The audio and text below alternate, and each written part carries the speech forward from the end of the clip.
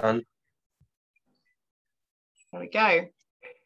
Okay, well, and to make sure that we get the most out of our hour or so and to keep to time, I'm going to start our 9th, can you believe that, 9th Choice Cuts evening event. And this evening we are talking about so it's a massive topic, but the ethics of eating meat, and is it morally right to eat meat? And thank you once again to Jude, who's the ABP Chair of Sustainable Beef and Sheep Production at Harper Adams, and an independent consultant as well, for penning this article on the way to Brazil, no less. So I'm sure when you were thinking that as you were flying along, some of the sort of the culture clashes you get with going to Brazil, one of the largest beef producing nations in the world, and meat consumers in the world, and writing this paper, but really interesting. So the usual form is that Jude has actually got some slides, and we'll do a brief summary of the paper, and then we'll dive right into the discussions. As usual, we have the chat function available to drop questions in, which I will be keeping an eye on, and also when the opportunity arises, once Jude's finished discussing the paper, to jump right in and put your hand up, virtual hands please, if at all possible, or if not, put your camera on and wave at me frantically, and we will come to the questions in turn. As Jeff mentioned at the start, we are recording the session, so all of you will be able to go back and review that, or anyone who wasn't able to join us in the end. So we're really grateful to have actually 20 people, including ourselves, here today. So thank you to people from the livery, for people from the Institute of Meat, Young Butchers, the Master as well, all here today, and some Harper Adams colleagues too. So thank you for all joining in on this discussion, and I hope it's going to be a really interesting one. I think that's all the housekeeping I usually do, so I'm going to hand straight over to Jude. Awesome. Thanks very much, Claire. Pleasure to be talking to you as ever on what seems like the hottest day ever, it seems, but perhaps that's just me at the moment. It seems really warm out there. So almost into barbecue season, in fact, so it seemed like an opportune time to be talking on this particular topic. And yes, as Claire says, I was lucky enough to be in Brazil last week, so it did feel very strange writing this in a culture where at the hotel that I was at there was so much meat. It was, you know, amazing, frankly.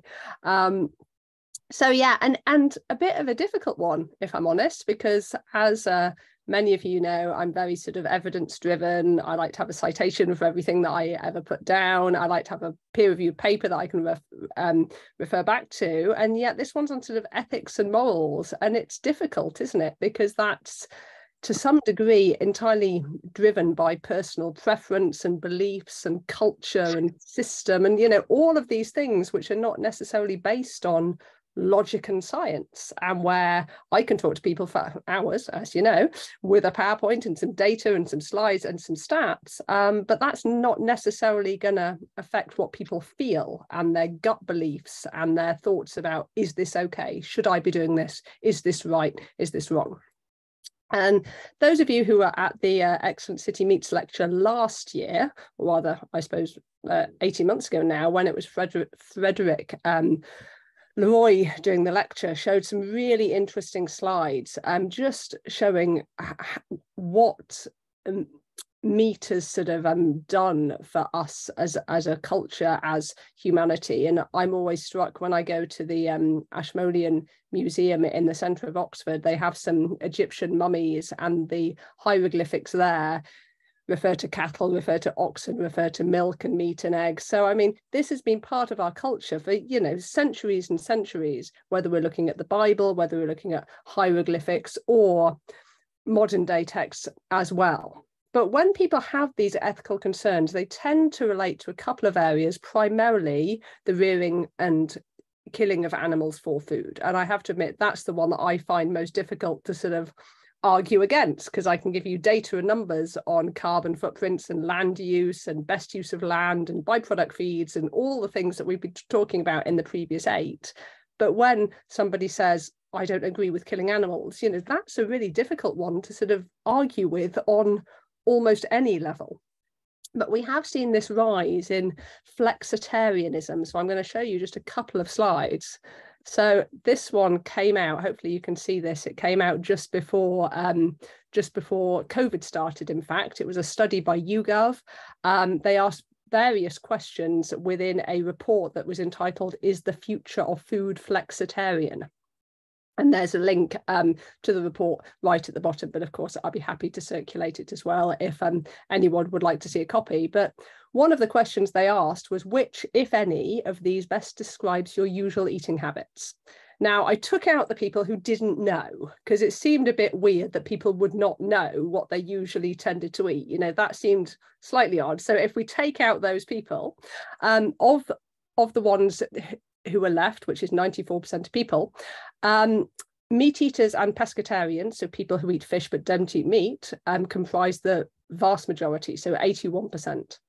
3% were vegetarian, 1% vegan, which it does tie in with the numbers that we keep seeing. So even though people who are vegan are often, not always, but often quite vocal about those choices, you know, they are still, as a proportion of the population, in a minority. But this flexitarian group, that's 15% of people who answered. And flexitarianism is a really interesting thing because it's defined as a conscious decision to cut meat consumption, but there's no prohibition on it. There's no set quantities. So that could be one less piece of bacon per month, or it could be only eating meat on a Sunday roast, for example, and everything in between. But this rise of flexitarianism does imply that people are thinking more about what they eat and making those more sort of conscious choices. And there's a lot of social science work to show that there's a sort of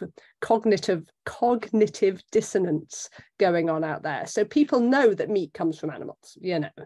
They aren't stupid, but when they see a steak in a plastic tray, they can sort of in their minds disassociate steak and meat and, you know, blood and killing, etc., from live animals. So they love animals, but they also love steak, and in their minds they can justify that, as it were. So the reason I say we have such a challenge, this came from the same report, is that guilt is a major factor. So in this instance, they were asking people who were either meat eaters or flexitarians, but who were thinking of giving up meat, whether they felt guilty when they ate meat and dairy products. And of the people who were already thinking, maybe I should give it up, maybe it's not good for me, you know, the animals, the planet, the culture, society, etc., 2/3 of them felt guilty when they ate meat or dairy. And that compares to only 25% of the people in the general population. Now, I say only 25%, frankly, as an industry, I think we're doing something wrong if 1 in 4 people feels guilty when they eat meat or dairy, you know. But still, that guilt factor, particularly for people who are thinking of giving up meat and dairy, is really strong. And overcoming a guilt factor with some PowerPoint slides and some numbers, you know, is really tricky, because it's a feeling, it's a belief, it's that gut sort of, I shouldn't be doing this, this is bad for people, animals, the planet, whatever it might be.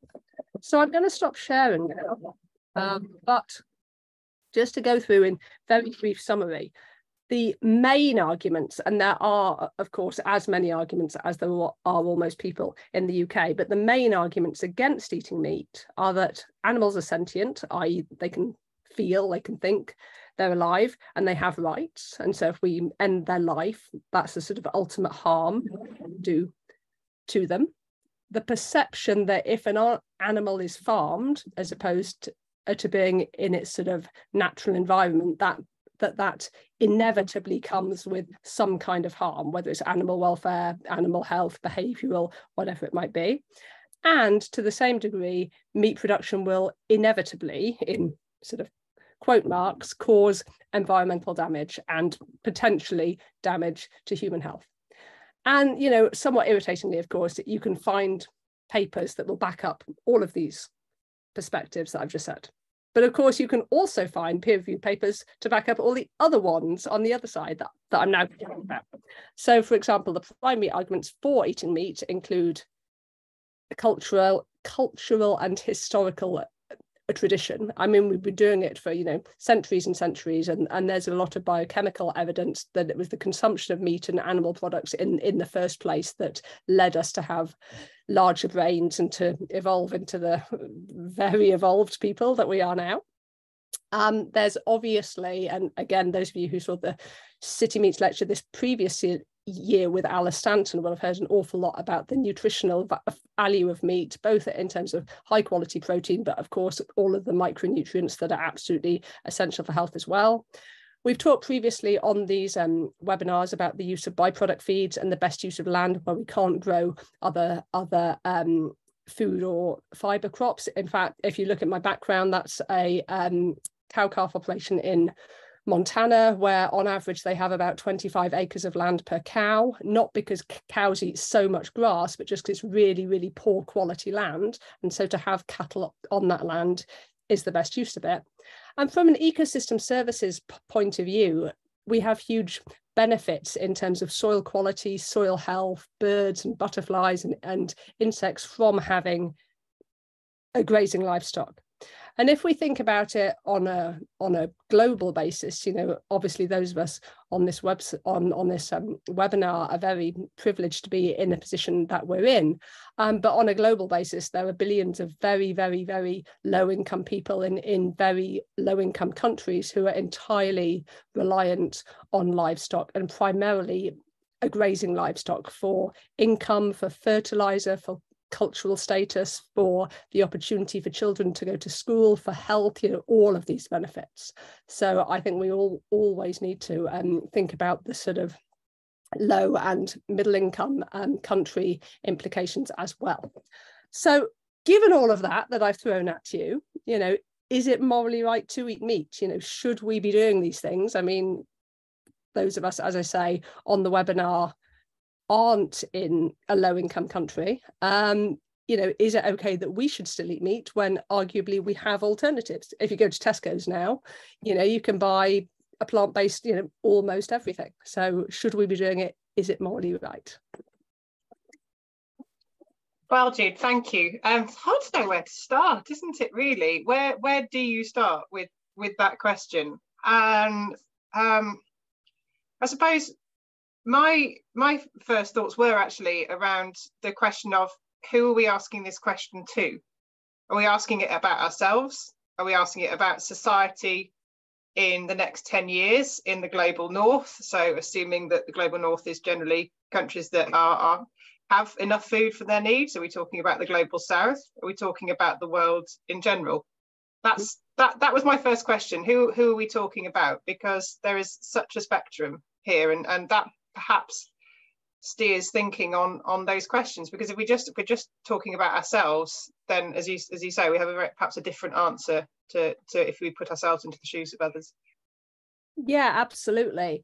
And I think it's difficult, isn't it? Because if you look in the popular press, and I'm looking at The Guardian particularly, because that seems to particularly hate meat all the time, they will quote things like, the average person consumes X kilos of beef per year, but that average has everybody from Brazil to Nigeria. I'm very, very low to, massive quantities. So I think we almost need to partition it out into perhaps even just the north and the south, as in countries and areas where we can, to some degree, have all the food that we ever want 24/7. We can all go down the road and get fish and chips or Chinese or Greek or apples or potatoes or whatever it is.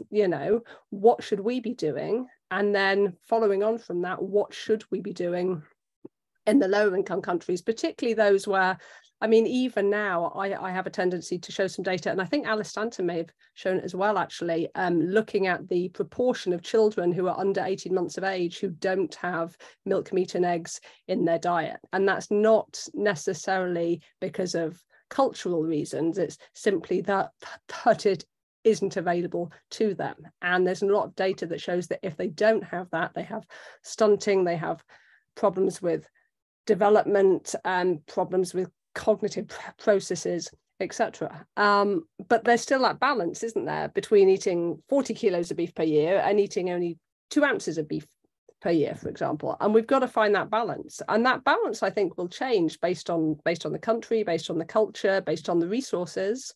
You know, is it more environmentally okay to import lamb from New Zealand than to produce it here, for example? As you say, it's a massive question. I wish we'd got days to talk about. I feel sometimes if we did that, we'd end up questioning all of society. And sort of that, moving on from that question is that we talk about the historic value of it, which is different for us in the UK to perhaps to countries in the global south like Nigeria. Talk about the history of consuming meat, and I suppose that then brings us on to the question is does our future require us to consume meat? And then you sort of come to the societal aspects and say, well, do people want to consume meat? And perhaps people's purchasing habits would tell you that yes, they do. So while ethics is a consideration, people's desires and wants and needs are just as important in those decisions, and that isn't necessarily going to outweigh the ethical considerations that can sometimes feel a bit nebulous. I can see that I've got a couple of questions in the chat, and I'm holding off on Bill's because I want to bring it in around ecosystem services, but Ralph's got his hand up, so I'm going to jump to Ralph. Okay, can you hear me? Yeah, we can. Yeah, I'm zooming in from Austria at the moment. Lovely. So, right, this is a discussion about ethics, and that's one of my pet areas. And I just wanted to make the point that ethics is about values, really. It's about, recognizing what our moral values are. And if we go back to the early Greek philosophers, Aristotle, Plato, etc., as far as they're concerned, ethics is about living a good life. You know, the question is how it's a normative topic. How ought we to live a good life? Now, there are plenty of people who are saying that who advocate a meat-free diet as necessary to living a good life. But Jude, you've raised up an awful lot of the issues that I used to raise in my lectures, that there are people in the world who can't access an adequate diet without meat. And there are places in the world where the only thing you can grow successfully to provide human nutrition is meat animals. So it depends very much on where you are and what your personal choices are. But going on, ethics is also about maximizing the good and minimizing the harm. And if we're going to raise animals for meat consumption, and I'm a meat eater and I'm also very much involved with the cheese industry and a great cheese eater, I tend to think, well, okay, if we're going to pursue these as activities to provide human nutrition, we need to do them in such a way that minimizes the harm. And the question always arises, if we kill an animal for meat consumption, what do we take away from the animal? It's again something I used to debate in the class with students. If you take a cow grazing in a field and then you slaughter it, what you take away from it is more days of doing the same thing. If you kill a human being, you remove a lot of potential, a lot of possibilities, because we are a different kind of biological organism. So the important thing, I think, is if you're going to grow animals for food consumption, that you maximize the welfare, you give them the best quality of life during their life. Another perspective as well, and this might sound a bit strange, but if you take a utilitarian perspective, the greatest good for the greatest number. If we ceased to eat meat, the animals that we farm wouldn't exist. Now the question is non-existence worse than short existence? So, if a dairy cow has a 4 or 6 year life, is that 4 or 6 year life preferable under good welfare conditions to not existing at all? And in terms of creating the greatest happiness for the greatest number, existence is a source of happiness in a sense. It's an experience. How many of us would rather we didn't exist? We do exist. We have no choice about it. We're here. And that existence is something that allows for us as human beings, under the right circumstances, it allows human flourishing. Good welfare conditions and will allow can allow animals, even if it's a short life, to have a life with experience and a kind of flourishing. And today I actually passed a free-range poultry unit in the Inn Valley, and it was quite interesting to see how it was working. Just observed it for a few minutes, and the chickens are out there in long grass and also all sorts of vegetation, and they really seem to be flourishing in that moment. The other thing I would say, that if we all go to a vegetarian diet, it's not that animals won't be harmed.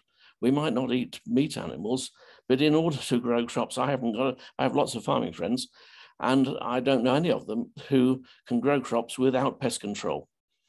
And there's pest control right from the field right the way through to post-harvest. Rats and mice have to be killed. So are we being selective in a sense in which animals are we trying to be concerned about? And it's the old thing, where on the phylogenetic scale do we cut off our concern? Is the life of a rat less worthy than the life of a cow? And therefore we don't worry about poisoning rats and mice when they're getting in our grain store, but we do worry about the life of the cow.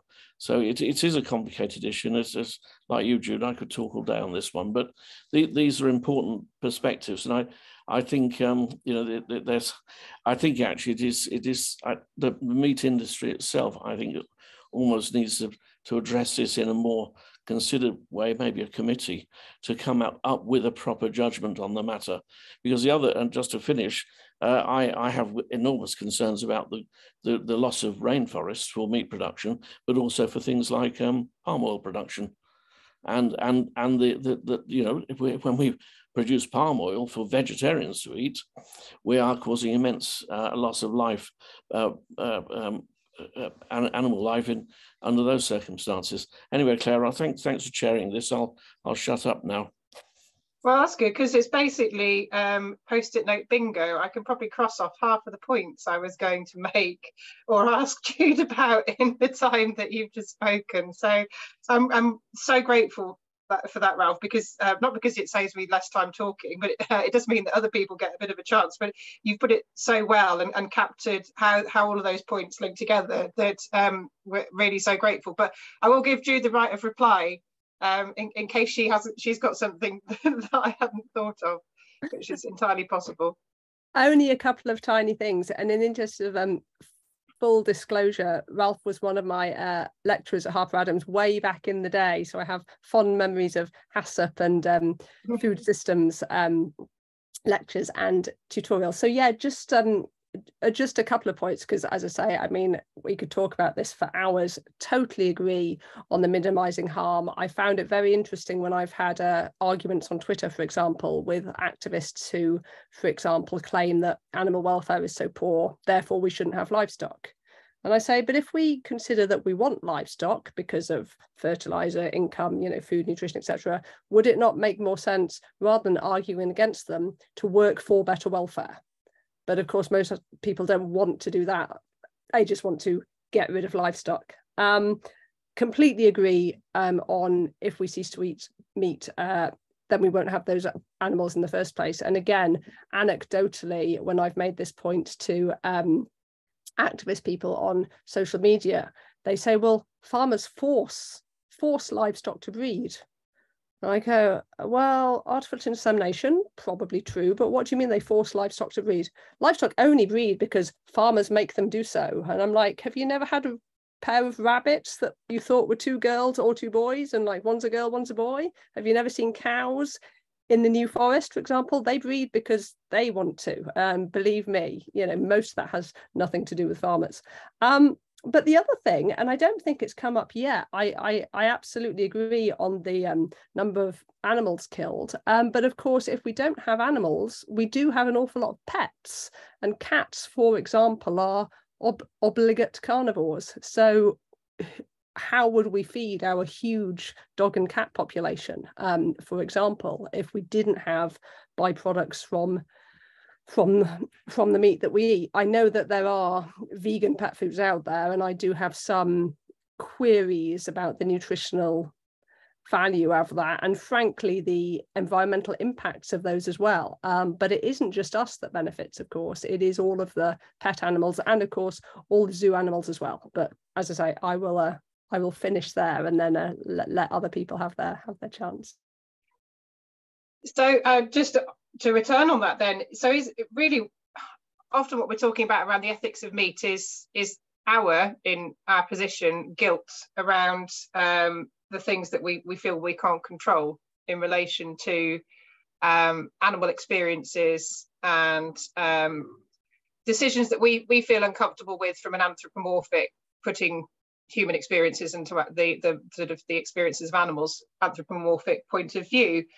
So do you feel that that's sort of societally the case? Because it was only came up in conversation a couple of days ago when I was talking to a Ghanaian friend who talked about meat consumption in Ghana, and even though being Muslim it would be ideal to be able to consume halal meat, he said nobody cares, they just get hold of whatever meat they can get because it's that important. So do you feel that a lot of these ethical questions perhaps come up more because of the position we have around being able to have the time and space and resources to be able to think about this, or do we have any sort of historical and perhaps cultural examples through religion? I'm just off the top of my head thinking about Buddhism, where these ideas have been explored before, and perhaps over history there's been other solutions to perhaps the ones we're talking about now.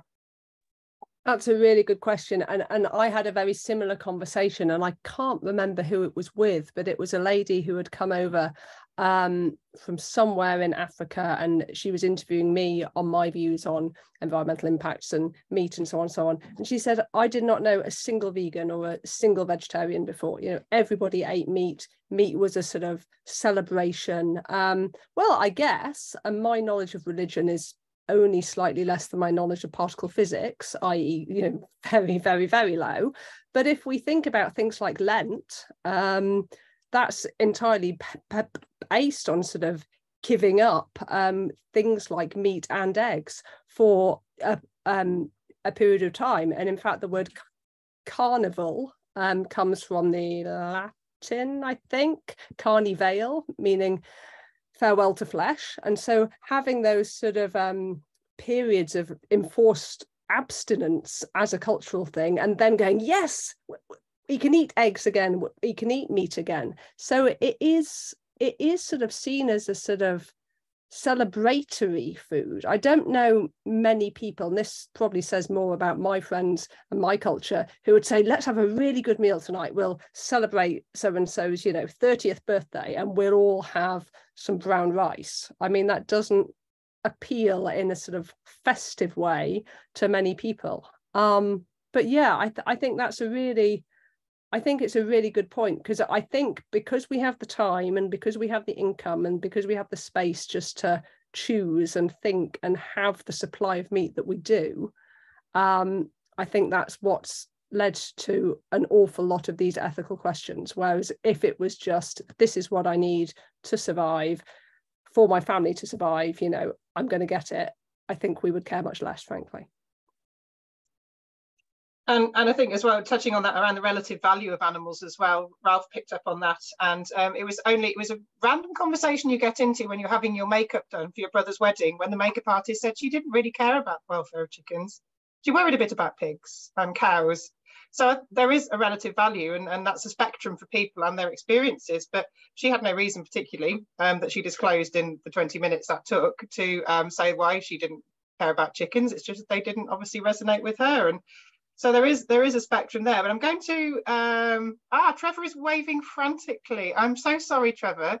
And I'm glad you embraced the frantic waving, because somebody noticed you, even though I didn't. So I'm going to come back to Trevor, and then I will pick up on the two areas which I'd like to cover in relation to reducing waste and sort of life cycle consumption and ecosystem services, which Jude mentioned as well. So Trevor, over to you. Thank you. I just want to make some brief points. First of all, farm animals have a far better life than wild animals. And if you watch the David Attenborough programme, you will see awful things we might think as being awful.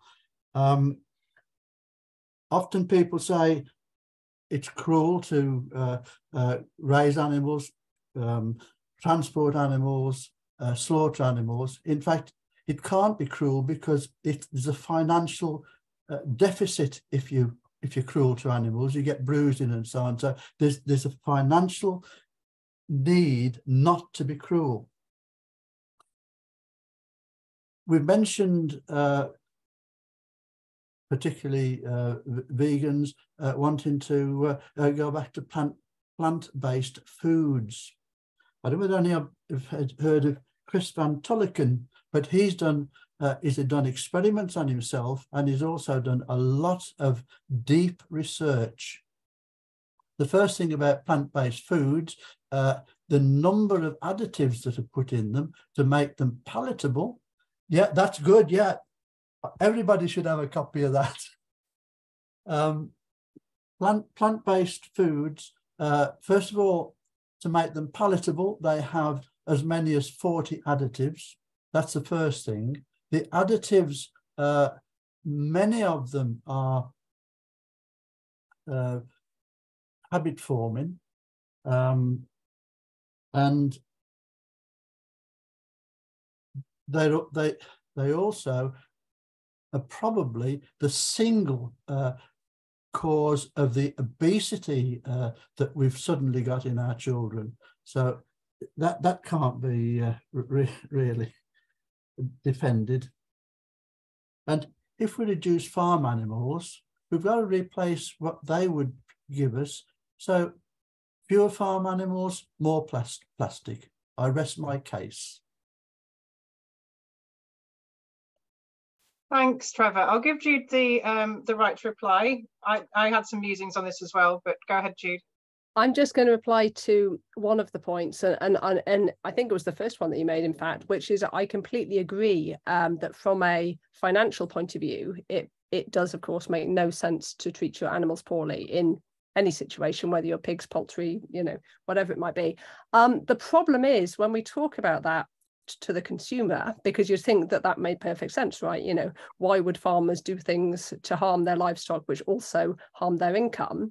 It can be easily turned around into, so you only treat them well because it's an economic issue. And I'm like, no, that isn't it. But that's how people will inevitably turn it around. So I think you're absolutely right. That is absolutely true. But we've got to find a way to explain that to people, so we don't say that we just, in effect, do it for the money, which is often how people hear it, even if we're trying to explain it in a very, common sense, scientific way.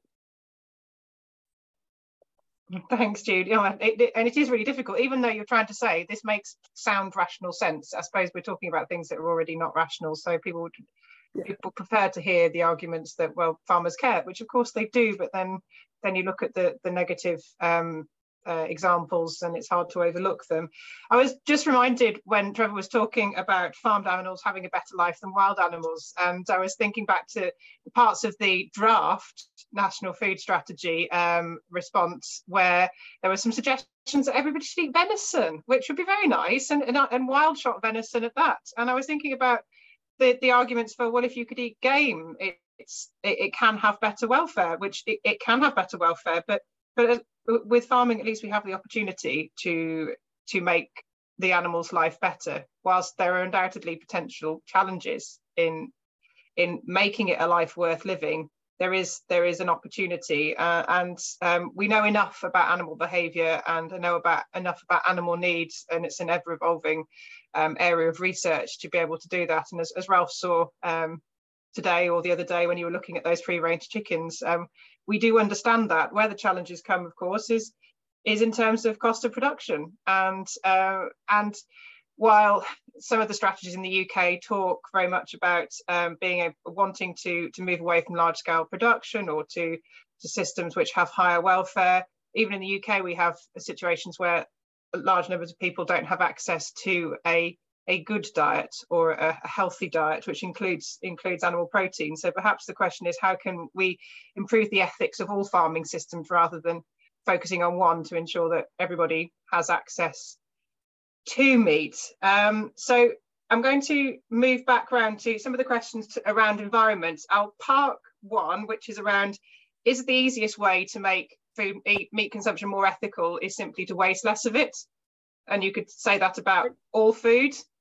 If we ate more of what we produced and wasted less.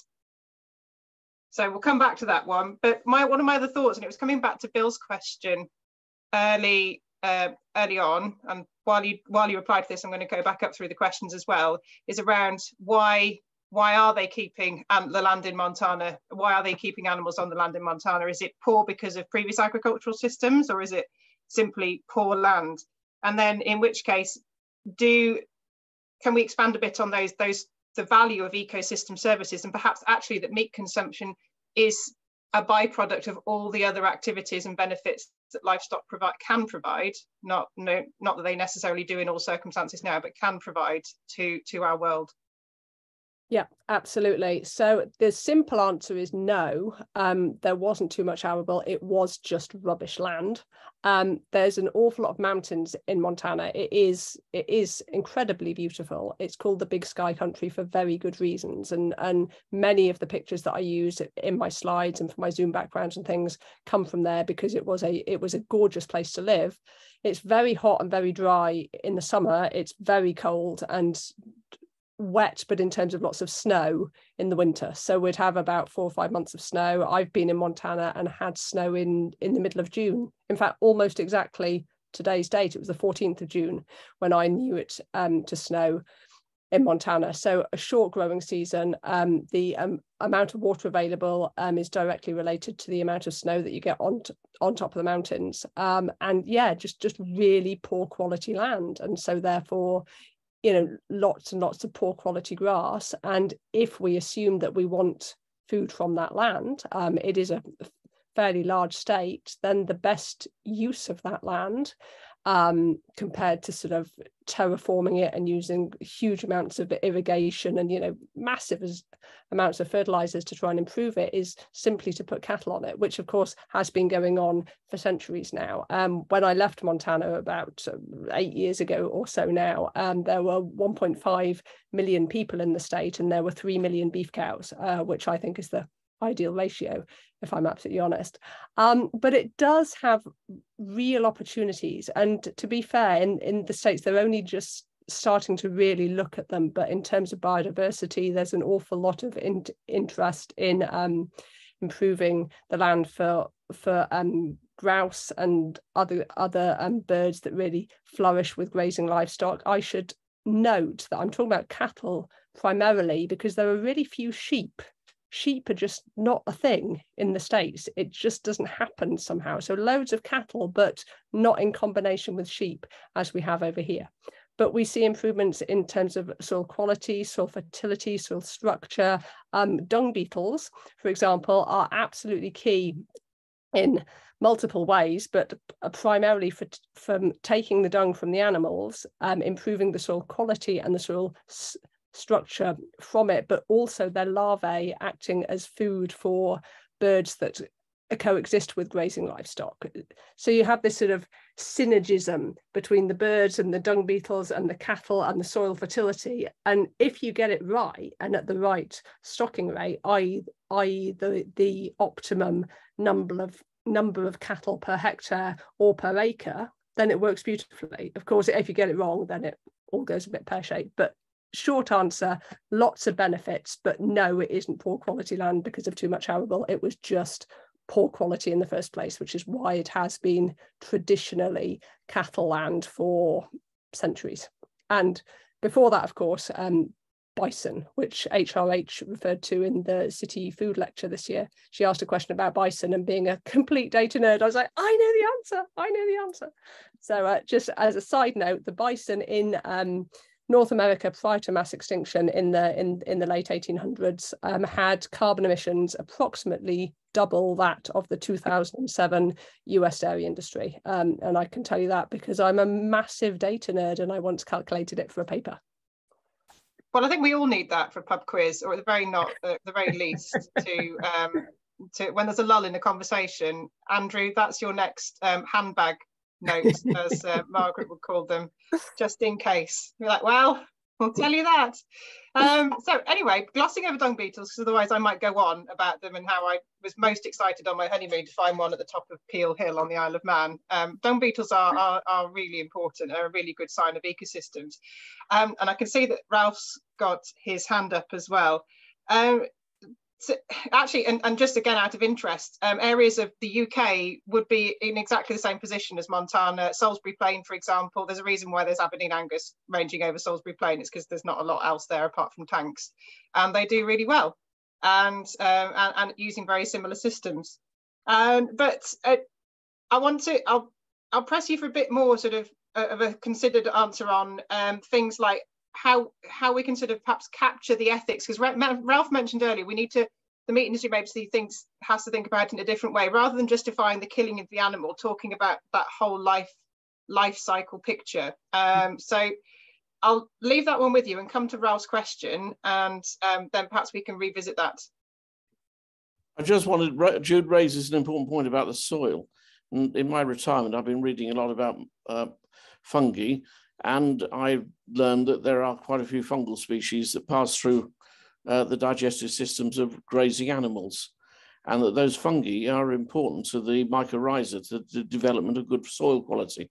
And it's caused me to ponder that in my lifetime, I've seen farmed animals disappear from the fields of Britain. Cattle are no longer in the fields, they're going to sheds. And I've been wondering about the long-term effects of that on soil quality in terms of the depletion of soil fungal organisms. And I wondered if anybody's actually looking at doing any research on that, looking at the problem or whether it is a problem. Oh, that's a really good link back to sort of that life cycle bit, Ralph. Thank you. So Jude, over to you. I'm sure people are, and probably colleagues at IGA for the Institute for Grassland Research up in North Wales, or possibly Rothamsted Northwick down in the southwest. I am sure they will be doing stuff on that. I don't know whether they are or not, I have to admit, but I very much hope that somebody is, and I'm equally sure that somebody is. Simon Jeffries actually at Harper Adams does an awful lot both on soil quality but working with entomologists as well, so I would hope that that's included there. But yeah, I think that's an absolutely excellent point, because we tend to think about the sort of biodiversity that we can see, like the birds and the butterflies and things. We don't tend to think about the ones that we can't see because they're microscopic. And where the greatest proportion of life actually exists is in our soil. And as Bill succinctly put it, if there's no livestock, what environmentally sustainable soil improvers are there? Yep. Which is a very good point, unless you start to go down the route of insect farming and insect poo. But is that better than a cow? I would say no. We do have opportunities for green manures, so things like planting a cover crop and then applying that back into the soil. And of course, we've got leguminous plants, so peas and beans, etc., that will fix nitrogen, but they don't give us all of the other benefits as well. And as far as I understand it, dung beetles don't have a lot of use for peas and beans compared to dung from livestock. You'd have to have an awful lot of sort of wild rabbits and squirrels and mice, I should think, to get the same amount of dung as you would from a single cow. So that is quite an image. I'll go, well, one more fun fact for you. And I'm given to understand this, part of the reason why there's so many flies in Australia is because the dung beetles there are adapted to digesting kangaroo poo and not cow poo. And the dung beetles actually consume the fly larvae. Without that, then they don't. So not that myxomatosis went very well for the Australians, but there has been sort of considerations about how you get appropriate species of dung beetles for ruminant poo. So moving on, because I can see this rapidly veering off topic, I can see we've got Ian with his hand up, and it'd be great if you can't turn your camera on, no worries, Ian, but please just shout out to Jude. Can you hear me? Yes, we can, thank you. Good, and thank you, Jude. It's been fascinating, but my concern is, the question under discussion was, is it morally right to eat meat? And we should be able to answer this with a yes or a no, but we seem to be deviating into many other interesting areas, but not answering the question. Question is it morally right to eat meat? That has to be, it is or it isn't. I can't see there's a middle path here. Thank you for bringing us back down to ground, Ian. I agree. Perhaps we should do a very quick poll. If you think it's morally right to put your hand up. If it's morally right to eat meat, either wave your hand frantically or put your little hand thing up. I can't remember how to do it, so I'm just going to wave my hand. But of course, we are a bit of a biased subsample, aren't we? You know, I mean, I would hope that if, you know, half of us on a webinar for the Worshipful Company of Butchers said no, then something was going wrong in recruitment or something somewhere, because, you know, we'd obviously have some issues. So yeah, very good point, Ian. Thank you. And it is a difficult one because it's such a complex one, but yeah, ultimately there's a yes or a no, isn't there? Now, whether we'd have the same issue if I went down the road to the local supermarket or into private, I'm inclined to think that if I went to my daughter's school, it would be a resounding yes. She's 9, and as I understand it, there's about 2 vegetarians in her class of 30, for example, no vegans that I know of. And actually, anecdotally, I was on the plane back from Brazil last week, so not an unbiased sample, but I did look to see who got their meals first, which tends to be the people who have, you know, vegetarian, vegan, gluten-free, you know, kosher, etc. And there was 330 people on the plane. Obviously, I could only see about 40 from where I was sitting without actually counting, but I only saw 2 meals that weren't the regular meals. So that does seem to imply that of the 40 or so people I could see, the other 38 of them were either not eating, didn't care, or were happy with meat. So they were agnostic or were confirmed meat eaters, which is good. So I suppose then the question perhaps we need to be answering for Ian, and I will come to you in a second, Bob, is how do we reassure people that it is ethical to eat meat? Is it things like embracing the ish? It's a term that's often used for sustainability, sort of personal sustainability choices. So how can we help people to be reassured that they can make ethical choices without drastic changes to their life, and be content that things are moving in a direction? How do we communicate that? Is that through labelling? Is it through existing labelling schemes like Red Tractor, or does it need to be something which is more all-encompassing, such as the mandatory labelling schemes the government is proposing? Is that going to make any meaningful difference if people aren't able to or aren't willing to make those conscious choices? In which case, does it fall to the food suppliers, the retailers and their supply chains to make those conscious decisions for them? And is it our role really to communicate and to say, don't worry, we've got a handle on this, things are heading in the right direction? I do feel sometimes it does start with the ish for everybody, and just trying to not achieve the pinnacle of sustainability or ethics or anything, and as Ralph put it, the greatest good for the greatest number, rather than perhaps the binary, well, the pinnacle of ethics as we see it in this world. I think, and I say that in almost every talk that I do, but I think it's relevant in almost every talk that I do, it comes back to the data and the information. Do we have enough information and data to be able to categorically say that we are better as a society for health, for environment, for soil, for food supply, etc., with animals and with meat in our diet? Do we have data to show the consequences if we don't have animals that provide meat for our diet? You know, if we took away all the cattle tomorrow, what does happen to the land, the dung beetles, the, you know, ecosystem, etc.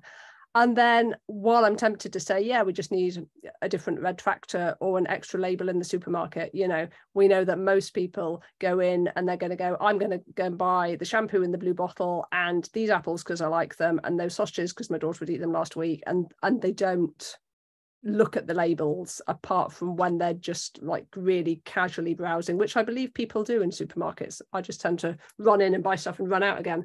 Do you? Amazing. Well done, Claire, because I don't have the time. I just don't. And I wish I did, but I just, you know, I just like rush in by, rush out again. I think it's got to be more, I can't think of what the word is that I want, sort of more, not persuasive, but more pervasive than that. That's the word I want. So it isn't just the retails, it isn't just the labels, it is getting to the point where people just go, of course it's good to eat meat, you know, of course it is, that's fine. Now there will always be people who say, no, of course it isn't. But if we can get people to that point where they automatically go, yes, it's fine, yes, it's good, yes, I feel confident in it. And so that means in the press, that means in education, that means all the way through everything. And the problem is, and I feel like I'm getting maybe a little bit off topic, possibly not, but we've got so much negative press, particularly in the Guardian and the Mail and so on, which are always eating meat's going to kill you, bacon's going to kill you, you know, cows are killing the planet, etc., etc. We have a huge image issue as an industry, and overcoming that, I think, is a multi-pronged attack in almost every place where we talk about diet and food, from government to education to hospitals to the press to everywhere. And that's huge. But as you say, if we could get it so people felt confident and people felt good about their choices, we would be a heck of a lot closer to something good. And good about choices, because guilt, it sort of seems to be common currency for lots of things in this world, not just for food consumption, around lots of our choices in life. Pamela is asking as well whether or not embracing cultivated beef proteins, for example, might be part of that route. So it's not the solution for everybody, but it exists as an ethical solution for some people, which is unlikely to ever take over the world or replace agriculture, as we've discussed in previous meetings. So do you think that being broad-minded as an agri-food sector and recognizing innovations is a better way to approach it than being defensive about established and historic systems? Yeah, I think so. I think we probably have an image to a lot of people as being quite traditional and quite close-minded, and if we can say there's a place for everybody, there's a food for everybody, feel free to eat cultured meat. I think you'll come back to steak if you know, once you've tasted it, but feel free to try it. You know, I think embracing diversity is, you know, absolutely great. My brother told me last year that he'd been to a vegan market in Woking or Guildford or somewhere, and it had this vegan hot dog, and it was fabulous, and they'd bought them and they'd cooked them for lunch with bacon and cheese and eggs. And I was like, brilliant, that's dietary diversity, isn't it? You know, and the more we sort of fight against it, the more that the opponents will say they're scared, they don't want us in here because we're kind of sort of disrupt the market, etc. Now, interestingly and very quickly, in Veganuary this year, so the month of January, this year, plant-based alternatives lost market share, and there's been more than one company. I can't remember, the Meatless Farm was the one that's most recently gone into receivership and sacked all of their staff as of yesterday, I think. So that meatless bubble seems to have burst, and cultivated meat may take over, but there's still a question about the economics and the environmental impacts, in fact, compared to, you know, meat. And again, I mean, it comes back to dung beetles, doesn't it? You know, everything comes back to poo. I think that's a line in Scrubs, but that's showing my age possibly.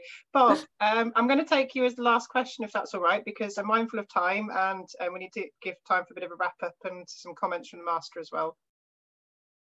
Thank you. If I wanted to make a comment about the challenges for the meat industry, and then I had a question, but very quickly, trying to defend an argument is much less easy than putting over all the positive things.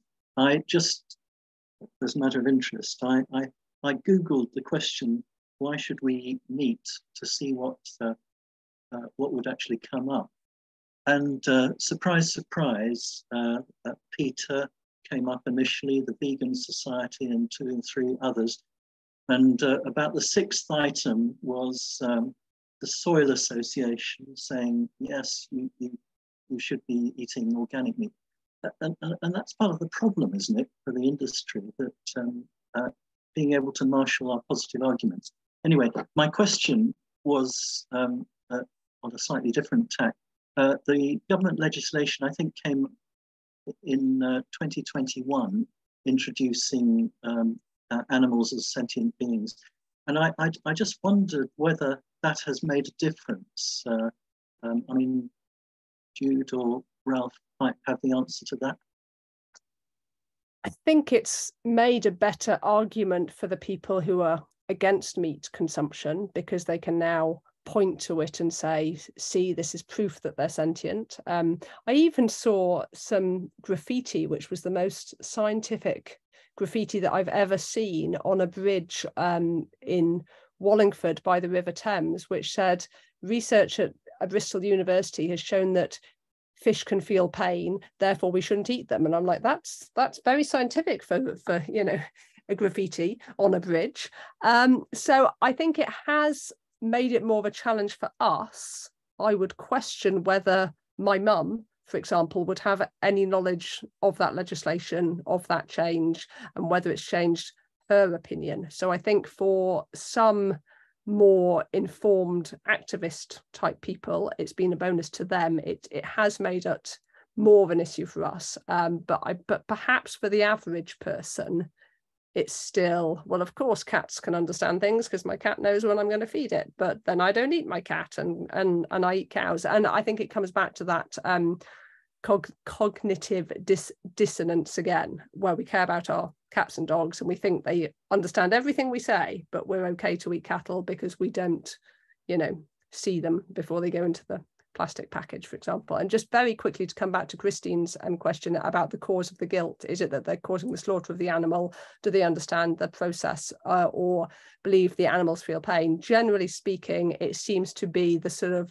slaughterhouse images that get put on social media, which are not filmed on a nice sunny day with good lighting and, you know, everything going well. Obviously they are filmed in the worst possible light ever, and of course made to look as bad as they possibly can. So I think it comes back to Ralph's comment earlier about, if we take away life and we inflict harm, is that the biggest harm that we can ever do? And I think that's the concern that people often have with the guilt factor. And I think they have that with their own pets as well. You get various debates around should you be with your pet when they have to be put down, and some people aren't capable of doing that. So it is generally a difficulty of people facing it, and perhaps around society's discomfort in our country, at least, with death generally, coupled with a lot of other things, and general guilt. So there's lots of questions in here around sentience. I'm going to say something optimistic and say that, having acknowledged sentience, does that mean that now we have a basic framework for making decisions that can answer some of those ethical questions? There is now an expectation, essentially at a legal baseline, that we recognise that sentience, and then what measures we apply can then potentially improve it. It might be seen as a limitation. But now seeing who is on the sentience committee, I am hopeful that the people that are on it are people that are thinking more holistically around what is the greatest good for the greatest number, not necessarily they can all feel pain. And to the point here around insects, and I'm not, plants have aversive reactions, and insects too, but I read in the paper and considered it with my own bees, despite the fact the pain they inflict on me sometimes is that they are sentient too.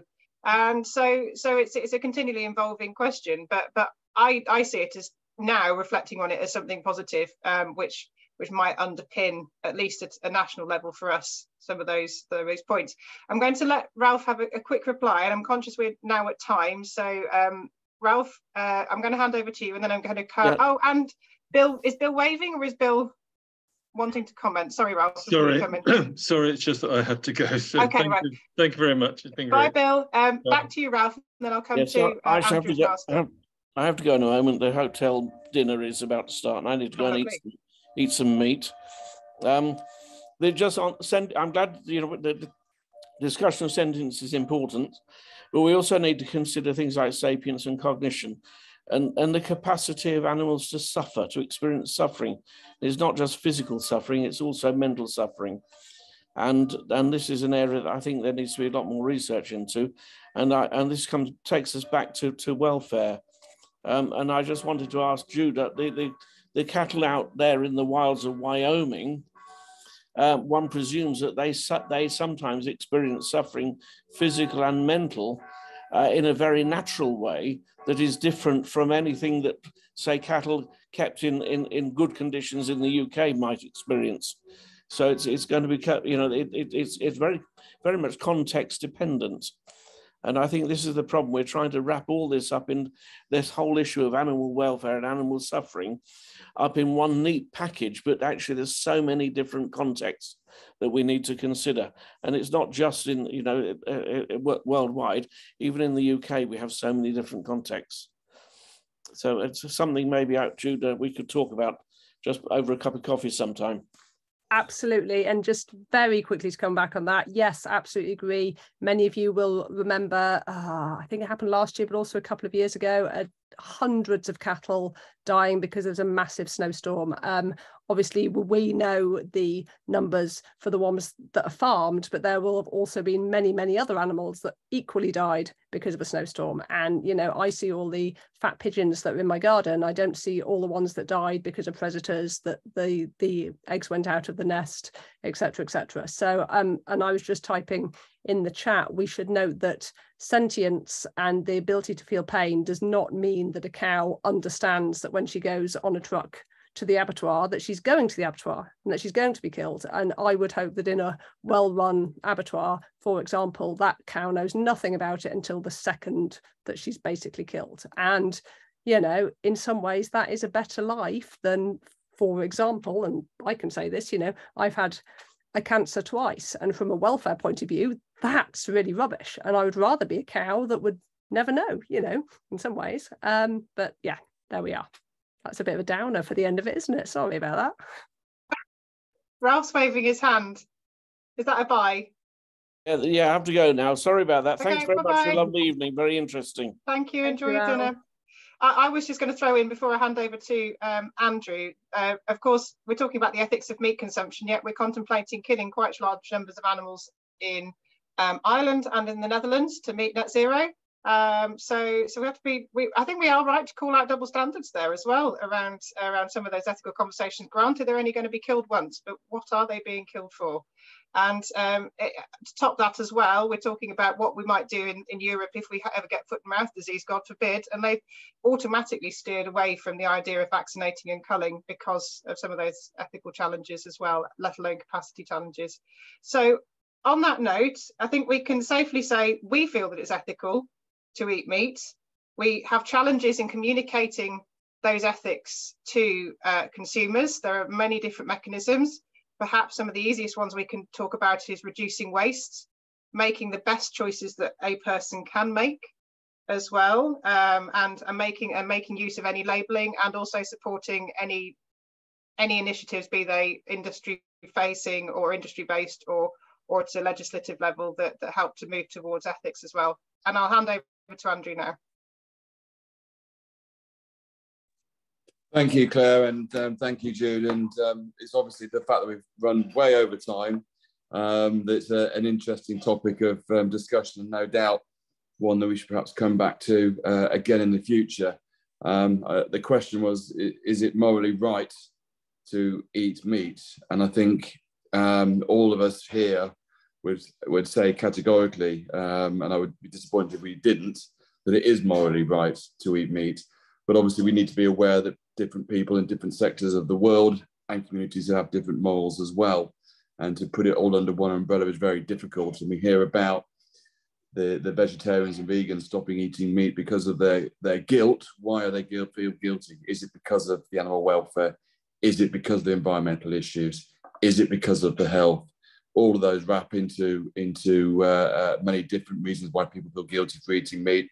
And we have to do a lot of work in terms of educating people into the benefits and the whys and the wherefores of eating meat. Anyway, I'm not going to go anymore because, like I said, massively over time. Thank you so much, Claire. Thank you so much, Jude, for the time and effort that I know you both put into putting these events on. And I also need to thank you all for attending to what has been a really interesting evening. So thank you all very much. And I look forward to seeing you again all very soon. Thank you, Andrew. And with that, and with me having stolen 7 minutes of your extra of your evening, I will say that we are taking a summer break until the autumn, probably September, Bob. Is that right? Possibly October. Possibly October, TBC, where we will be back with more choice cuts when the evenings are dark and everybody isn't outside having a nice time. So I hope you all have a lovely summer, everyone. Thank you once again to Jude. Thanks again to Bob for helping us to organise these as well, and to coordinating the attendance, and thanks to Jeff for running them. And with that, we'll call it a day. Thank you. Goodbye all. Thanks. Goodbye. Thanks everybody. Have a lovely summer.